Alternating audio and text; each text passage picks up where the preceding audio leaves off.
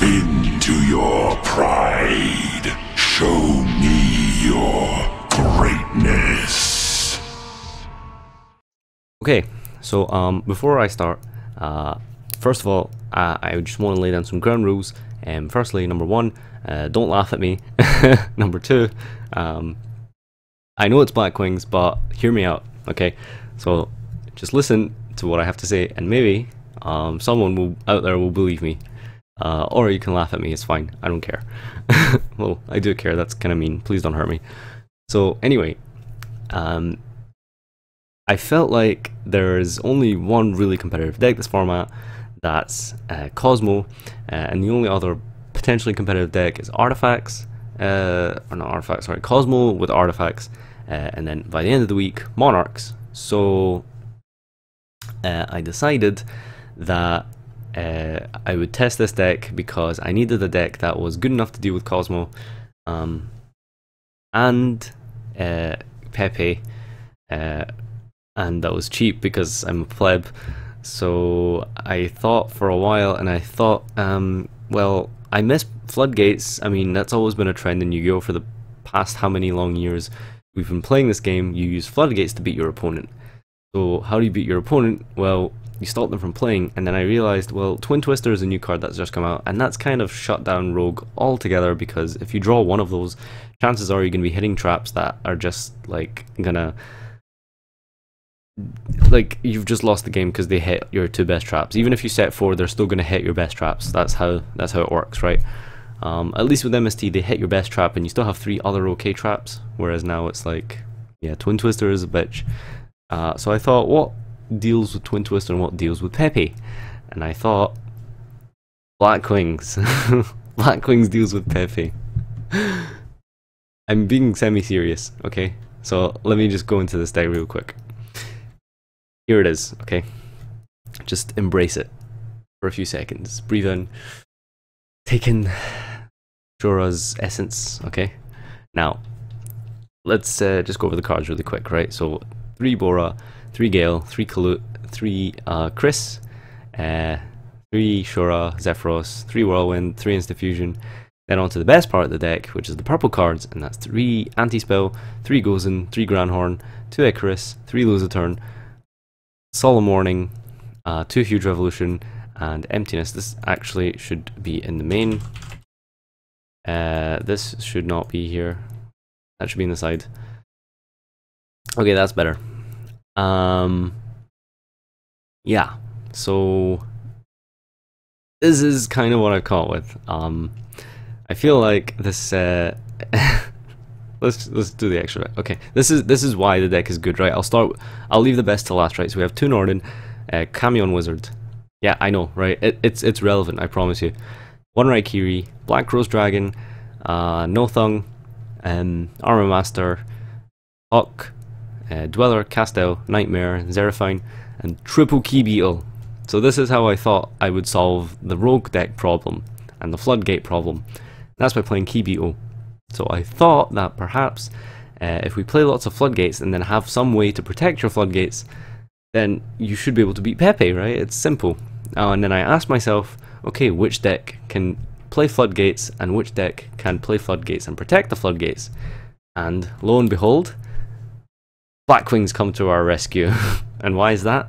Well, basically what happens here is that all you need to do is open any one of your like Floodgates. So like Kaiser, Gozen, Anti-Spell, Emptiness. Okay, so you have 10 Floodgates, right? All you need to do is open one of them, and any level 4 Blackwing, any 2 level 4 Blackwings, basically. Or a big Blackwing like Chris and Shora, and Whirlwind, or any of that, and an Instant Fusion. So you see there's lots of combinations of cards you can open that help you get another level 4 Blackwing to your hand. So you want to put 2 level 4 Blackwings on board, 2 level 4 Darks make Key Beetle. Key Beetle then protects one of your 10 Floodgates that you've opened. So Emptiness, Kaiser, and Anti-Spell. Now, I'm sort of not joking, right? Now, the way to protect your field from being dark hold and stuff like that after, or maybe not Dark Cold because you're only going to have one guy up if you have Kaiser Coliseum, for example. But let's say you have, you know, lots of floodgates set, and you haven't been able to protect all of your floodgates with Key Beetle, because Key Beetle can only protect once per turn. So let's say you've got Gozen and Anti-Spell set. Obviously you're going to protect Anti-Spell before you protect Gozen. I felt like I needed a card that would protect your cards from being destroyed, of course, and Key Beetle was one solution. The other solution was something a little less reliable, but Starlight Road. So I thought about Starlight Road for a while, right? And I was like, okay, why do I need something that protects multiple destruction? Okay, number one, Dark Hole and Regeki for Key Beetle. Number two, not so much the first reason, because you're going to have one guy up. So the Dark Hole, Starlight Road wouldn't work because you only have one guy in the field. And you don't want to get rid of your floodgate by protecting Key Beetle. So I thought Starlight Road for a while, right? And then I read the card text specifically, and I came to the conclusion it's not very versatile. So it says, when a card or effect is activated that would destroy 2 or more cards you control, negate the effect in Special Stardust. Okay, I like Specialing Stardust. I think that's really cool, because who doesn't like Stardust? And then I thought, what about something else? And I came to the conclusion that was Huge Revolution is over. Now, Huge Revolution is over is better, I feel, because if you look really closely at the card text, it does exactly what Starlight does. When a spell, trap, blah blah blah is activated, that destroys 2 or more cards on the field, negate the activation, and banish it. Now that's relevant because Starlight Road says negate the effect. When a blah blah blah effect is activated, that would destroy 2 or more cards you control. Whereas Huge Revolution says 2 or more cards on the field. Now you're probably wondering why that's relevant. Well, I thought, in the worst case scenario, if I don't have a way to protect Key Beetle, my floodgates, if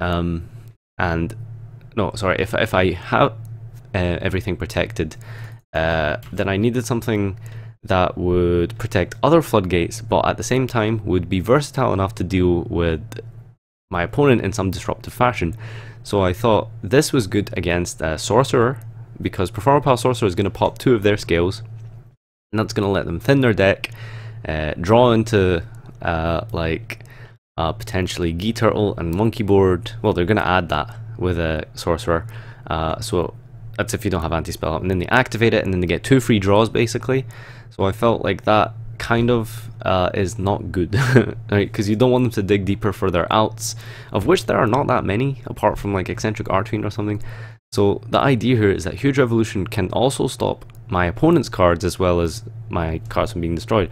So they activate Performer Pile Sorcerer, and it negates Sorcerer and it banishes it, so it doesn't go to the extra deck, it gets banished permanently and they don't get to pop.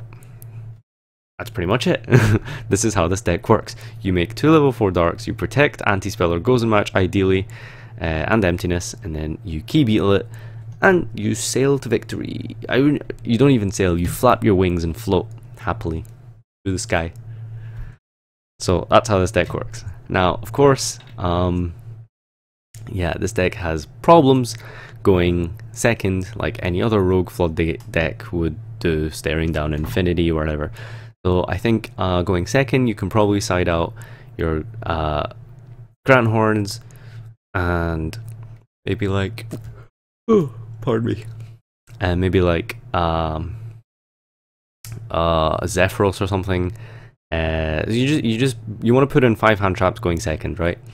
On top of that, you want to be able to make Black Rose Dragon, so you could potentially bait out in some way with like, my mind's gone blank. There was yeah, this deck's not very good, sorry. Well, anyway, going second, ideally you want to have like Maxi or Valor in your hand to stop the Ptolemaeus, or to stop them from making a big board in general. If one of those 5 cards aren't in your opening hand, then ideally you might have something like a Black Rose play, where you just normal summon Shura, you special summon Gale, and then you just Black Rose the field, and then when that gets negated by Infinity, you know, maybe you'll have a follow-up like Instant Fusion or something like that. Probably not though, and then you just lose. So yeah, it sucks going second, I understand, right? So you could play some other things that I haven't included. These I feel like MST isn't very necessary going second because, or at all in this deck because, I mean, worst case scenario you have Icarus attack, and second of all, there aren't many spell or traps that Blackwings care about that you want to hit. I mean, if your opponent has anti-spell or something, you don't really care. And Twin Twister is too heavy of a cost for a deck that doesn't generate any advantage except through Black Whirlwind, of which is really shit because it's unsearchable. And yeah. Now, I'm way too into this, by the way, just so you know. I know you've noticed this, I've gone on for ages. I am way too into this deck. But anyway, other floodgates for other decks include things like the Lose the Turns, and then 3 Iron Wall for Cosmo, and Soul Drain and Defissure for Mermails. And then you have things like Maxi for Mermails, Darkos or Raigekis going second against Mermails, and pretty much anything else that isn't a Pendulum deck, I suppose. And yeah, this is that's kind of what I came up with.